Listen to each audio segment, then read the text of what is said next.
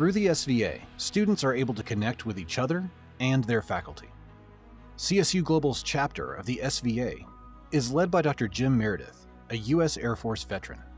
My 25 years of military service in the Air Force taught me that veteran and military-affiliated students are dedicated, eager, and willing to connect to others with shared experiences. Sometimes just knowing there are others out there like you can create a new path for asking questions and giving answers to improve a student's learning experience. A benefit of being online is that our chapter can be reached 24/7 or weekly at our roll call meeting. Every time that I've reached out on behalf of a member, our staff and faculty have jumped to attention. These connections allow SVA to build upon the camaraderie of military life and use those relationships to support these students as they navigate their journey at CSU Global.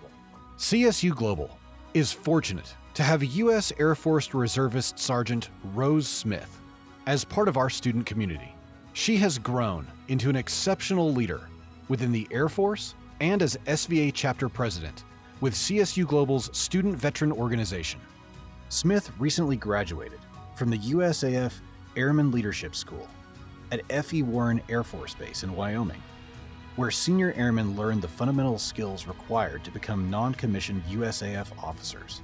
Not only did Smith complete the ASL program, but she received the prestigious John Levitow Award, which is presented to the school's top graduate, as well as the Non-Commissioned Officer Professional Development Ribbon.